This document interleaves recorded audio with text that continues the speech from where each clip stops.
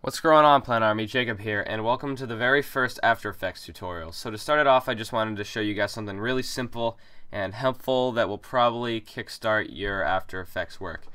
So a lot of the times you might encounter the problem of having an effect that has like a white background, and you obviously don't want the white in your video. And also you'll encounter the same problem with black. So today I'm going to show you how to fix that. So first we'll start off with white.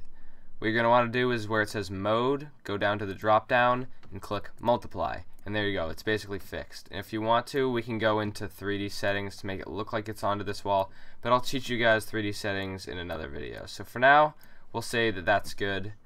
After we maybe go down here and drop the opacity, make it look like it's a bit more part of the wall. There we go.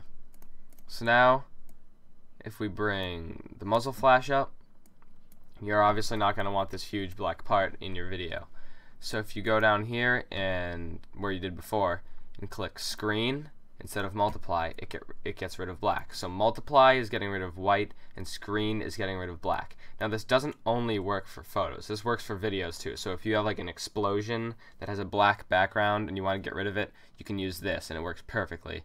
Same with if you have a white background, but things most likely will have a black background because they're obviously going to have more white in them than black.